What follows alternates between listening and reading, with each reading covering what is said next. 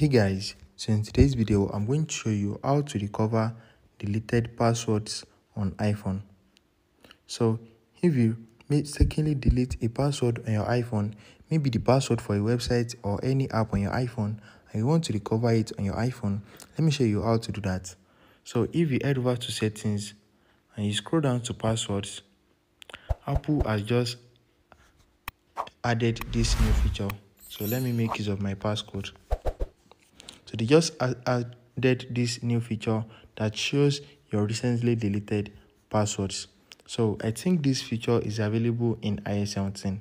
I don't know if it is available in iOS 16, but if you are not getting it on your iPhone, just head over to your general, click on software update, and you need to update your device to iOS 17 or anything above that. So once you have updated your device to iOS 17, you are going to get this new feature. So with this new feature, you can now see your recently deleted passcode. And once you click on recently deleted, you'll be able to recover them from this place. So just click on it and you're going to see recover password. Just click on recover and that's it. It is very easy. So I'm going to delete it back. Can you see it is very easy to recover and delete. So if you want to delete it, you're going to get this option.